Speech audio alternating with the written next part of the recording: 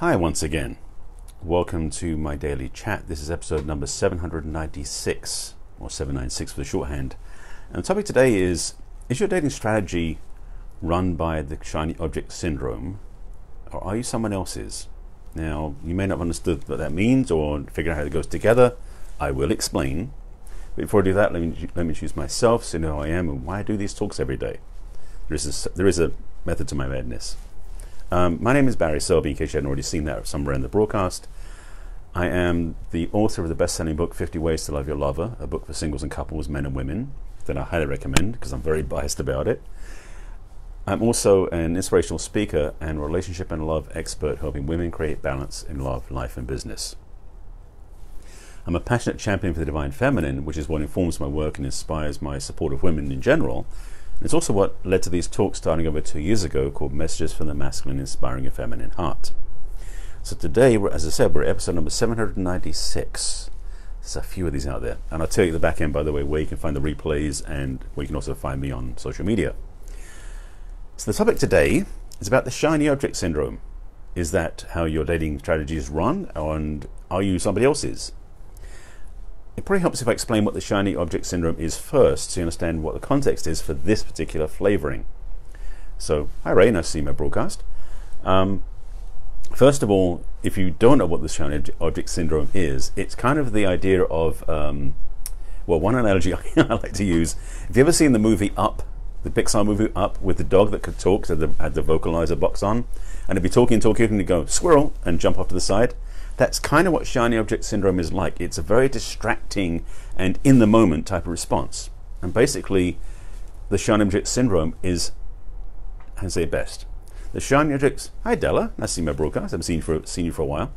Oh, by the way, this is Facebook Live in case you're wondering who I'm talking to. If you're watching it somewhere else, I'll explain again at the back end. The thing about the shiny object syndrome is it is a very transitory and a very, I miss you too. We should talk and catch up one of these years. I know. It's the very temporary, transitory experience because the shiny object syndrome does not lend itself to long-term consistency and duration. People who have lots of money will tend to be recycling through cars many, many times because they have a shiny object syndrome to the newest, fastest, brightest car. Ladies maybe have the same thing with shoes or with jewelry. You know what I mean? So how does that apply to dating? If you haven't already grasped the nuance of this, there is a hunger with a lot of people, and I'm not sure if it's generational or particularly based on gender actually, because it's not really one side or the other, because both sides of the gender do this. It's kind of in blunt terms, it used to be in the old days, wham bam thank you man, meaning get in fast, get what you want and get out. And quite a lot of people still do that, men and women. It's generally been men most of the time, but women are doing quite a bit of it now, where they meet somebody and they're already falling in love, or they're already moving in with them, or they're already having sex with them before the first date's even over. And that's a little bit crazy making. Now, of course, none of you've never done this yourself, of course. You've never had that immediately go, oh, this is the one. Now, I must admit, in the past, I've done it a couple of times myself in my much younger days. This is just to be transparent. So it's not something I'm talking about as a theory. I've been there, done that, and it wasn't fun. It was in the moment, but the price was higher at the back end than it was in the moment. So ultimately, it didn't pay off, just to be clear. So applying the shiny object syndrome to your dating strategy is only going to work for you if you find somebody who likes the same thing too, which is like short-term, brief duration, and get out. But if you've been following me or watching my broadcasts for the last 2 years or more, if you're watching any of them or some of them, all 796, including this one, I talk a lot about the quality and the depth of relationship that's available, which is I won't say the opposite, it's the, or the inverse even, of the shiny object syndrome. Meaning that you might, now, let me back up. Let me put one caveat on this. It's possible, just possible, that you might meet somebody right in the get-go and it's that love at first sight thing, which I believe, frankly, is a fallacy. Love at first sight is a fluke, if anything. It's not a guarantee for everybody, so don't get caught up in the thing. You know it's the right one when you see them. You might not, just to be clear. However, once in a while, two people will meet and it will be that love at first sight, the immediate connection, and it will last for a lifetime. I have stories of friends of mine and stories of parents of friends of mine who have had that, like when they first met, they knew they were going to be together, they got married, settled down, and the rest of their life spent together. So it does happen. But that's not shiny object syndrome based. That's a deeper, I believe, a deeper, maybe even soul level connection that can happen. I'm not going to go down that path too far because I don't want to get the conversation about soulmates, because I'll burst people's bubbles about that one. I have an issue about that. So, shiny object syndrome doesn't lend itself to long-term, deep, rich and rewarding, passionate relationships. Short-term, passionate sex, perhaps.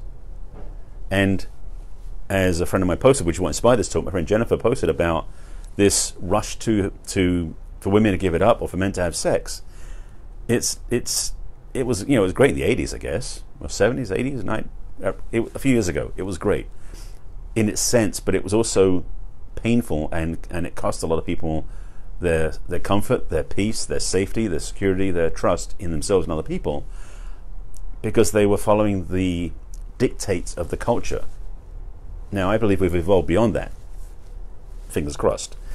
That we have room to grow, because there's such a structural shift that has been happening in relationships, particularly as the feminist movement has, I won't say faded, but it's become less of a in-your-face experience than it was 20, 30 years ago.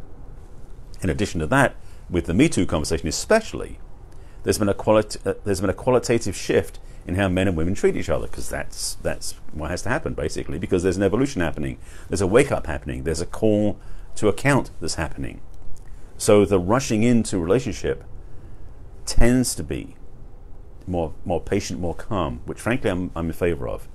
And I talked about this a few days ago, I think I did, about how taking the time, taking your experience with patience again, taking time and patience. I was trying to find other words and didn't find, those two seem to fit. To be patient enough to get to know somebody first, to get to like somebody first. I was watching somebody's broadcast recently about how in her relationship with a partner, she would love it if they could just be first base in their relationship at times, right? It's not going to be sex every time. Where they can have intimacy, sensuality, and turn each other on, but not committing the act of actually jumping in bed or having intercourse. Now that's it. That's an established relationship perspective. But even on dates, and this is the challenge I know for most people, is you get to that point. It's like, can you turn back? Can you stop?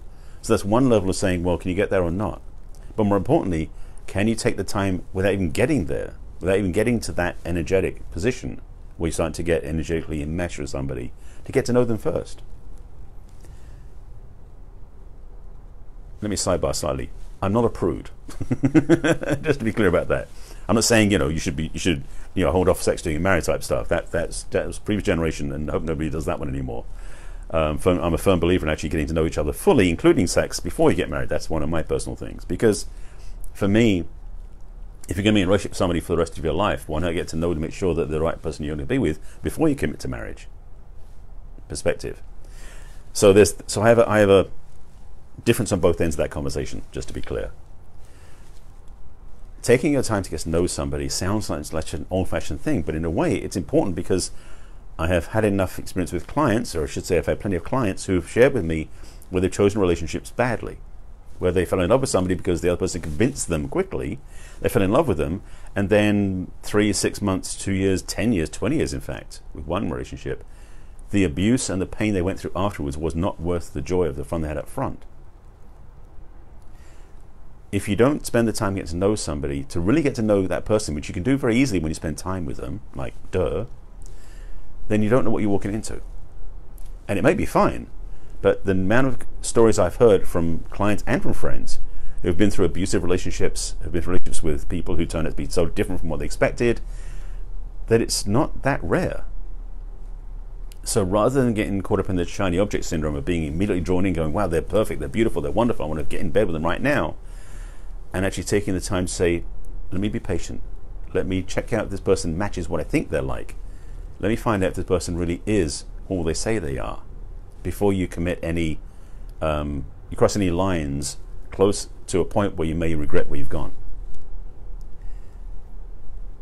It sounds in other ways, it does. I keep thinking it sounds old-fashioned to say this, but in some ways it's valid, because taking that time to get to know somebody, to enjoy each other's company as people, not just sex objects, is a powerful place to learn if you can be in a good relationship with somebody. Because for most people, I'm not saying everybody, for most people, having sex 24 hours a day doesn't work. There are some people who've done that. I did it in my 20s for a period of time, very brief, to be clear. But there are people who think that's the way to have a relationship. It's like, no, I'm talking about something more than that.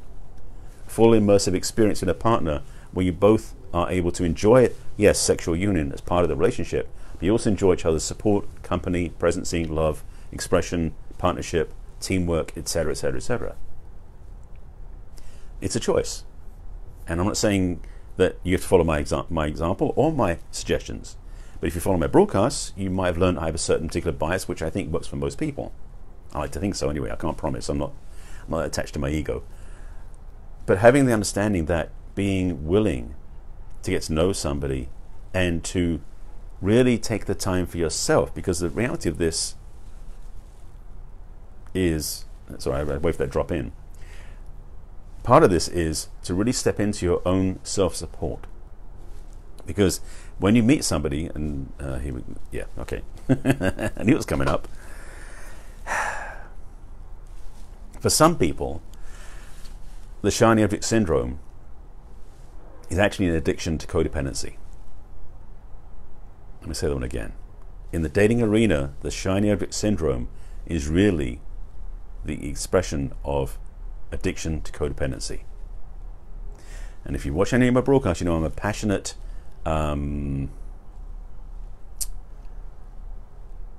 what's the word I'm looking for? Exterminator of codependency. I'm passionate about having codependency go away, to diminish, to be nobody's trap, because codependency is a trap. It's a victim experience to go through codependency, and some people in that shiny object syndrome are driven by having to be in a relationship with somebody, anybody, all the time. It doesn't matter if it's the same person every week or different person every week. It's that addiction to be in a relationship that feeds that shiny object syndrome drive.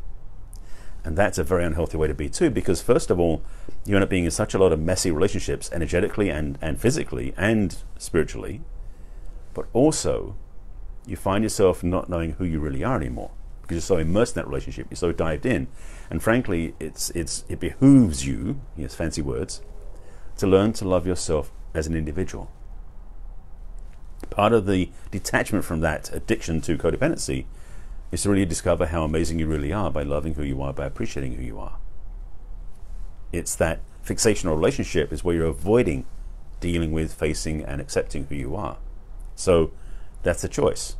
Keep going into relationship addictively to avoid yourself, or just take time to actually step back and be with yourself, to love yourself, to appreciate yourself, and to really engage your own self-love and self-support. It's a choice, as I said. I have some encouraging words for you. I actually have some encouraging ideas for you too, which is self-love is, frankly, one of the biggest gifts we can give to ourselves. It's one of the least given gifts we do give to ourselves. So I encourage you to be one of the rare ones to focus on actually loving yourself. Now, you may have been taught many years ago by somebody saying, don't get too self-centered because you've become selfish. I don't mean that. Self-love is a tool to actually love yourself and support yourself, so you choose better quality people around you in your life and better quality relationships in your life as well.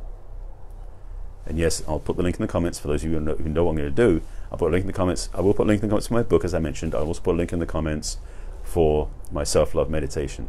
It's a guided meditation with audio tracks and a workbook that will help you tune your own self-love instrument to a much higher degree.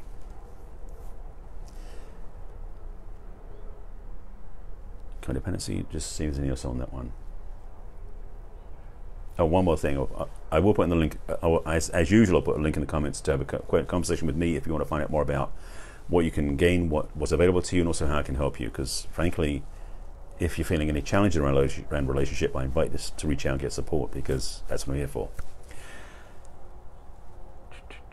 I think that's everything I want to say on this one, because this is kind of one of those challenging conversations, but it's also kind of clear for me which works, which doesn't. So if you're caught up in the shiny object syndrome of relationship, dating, perpetual cycling through relationship on a short-term basis, when you get tired of that, because you will eventually get tired of that, it's time to do something different.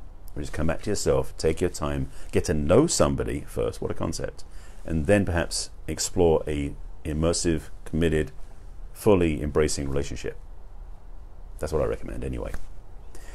I thank you for watching today. This is my daily broadcast, as I mentioned, replay so you know where to find me. So this is my Facebook Live I do every day on my personal page, which is facebook.com/Barry Selby. You can find me there every day at 5 p.m. Pacific time, 7 days a week.